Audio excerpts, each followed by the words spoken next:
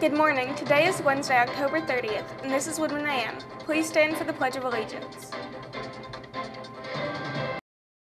I pledge allegiance to the flag of the United States of America and to the republic for which it stands, one nation, under God, indivisible, with liberty and justice for all. Now please remain standing for a moment of silence. Please be seated. Here are today's announcements. Greenwood will host Bedford North Lawrence this Friday. All people attending will be required to have a ticket, including students. Again, you can get a pre-sale digital ticket or a digital ticket at the gate. For this game only, the south gate will be used, and students will enter through this gate. Service Club members who are helping with tonight's trunk or treat should plan to arrive at the bus garage located between the middle school and Freedom Springs by 5:45 p.m. But any member who gets there closer to 5:30 p.m. to help set up would be great. Also, Service Club will have a meeting tomorrow during Power Hour 2. Choir Council is hosting a spooky song sing-along tomorrow in the choir room during Power Hour 2. Come join the fun, grab a snack, sing your heart out, or just relax and enjoy the Halloween classics.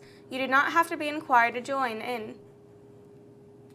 Buddies is having a spooktacular Halloween party tomorrow after school from 2:30 to 3:30 p.m. in Mrs. Williams' room. Winterization is a volunteer opportunity on Saturday, November 16th, when GHS staff and students will help winterize homes for elderly Greenwood residents. Usually we rake leaves and have a great time with free breakfast and free lunch too. Sign up during lunch or in room C118. By Indiana law, Greenwood High School needs to share information about our government and voting with the student body, and the administration asked the broadcast team to handle this over the course of 5 different broadcast segments. Here's the third one. This year, as the election approaches, people will start showing their support at the polls.